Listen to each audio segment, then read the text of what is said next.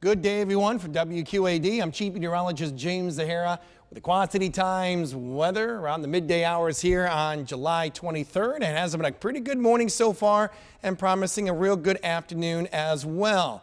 No disturbances should be in our forecast as we'll continue with that northwest flow, and that will keep the air fairly stable. No worse, a few high thin clouds will be expected from time to time. The good news is we'll keep our weather nice and comfortable. More importantly, we keep that humidity down as well as we'll climb to a daytime high of around 80 degrees. Northwest winds around 8 to 15 miles an hour. Will ease up more on the north by tonight. It's going to be an awesome night.